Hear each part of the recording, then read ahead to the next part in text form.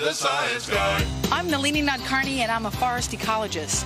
I study forests, and I'm one of the few scientists that climbs up to the forest canopy to study what's going on there. Here goes the rope. Up and over. I started doing a lot of public engagement about trees, I guess about 15 years ago. All the films I was making, the talks I was giving, I wasn't really getting at a very large segment of people. I was basically preaching to the choir. And I realized about 85% of the world's population self-identifies as being religious or believing in God. I've never been to this part of the library before. So I thought, wow, you know, if I could connect and engage with them, I'd have access to far more than just scientists.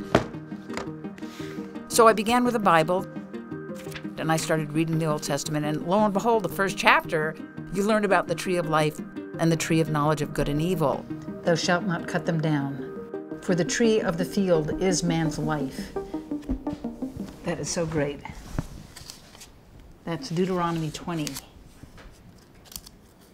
Right there in the Bible, it says, don't cut down trees. That is great.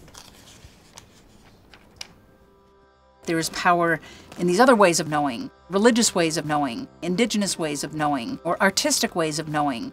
And to me, that's just a better understanding of this complex thing that we call life and the world. So I put together all of this information into what I began calling a sermon called Trees and Spirituality that drew upon all of these sources, but the main message was that trees are important to all of us. There was perhaps some skepticism of like, what is a scientist doing up there in our pulpit? But at the same time, I think there was a curiosity. In the past, you know, religion and science were at loggerheads. Right. And now that they're actually kind of on the same team, asking the same kinds of questions.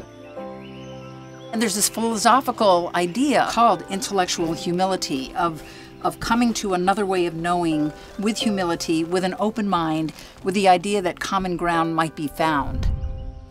To create something that's connected and complex, that's useful and that's beautiful and that's stronger by the weaving together, then you have something that might actually contribute to the world in a different way. Okay, I'm coming up.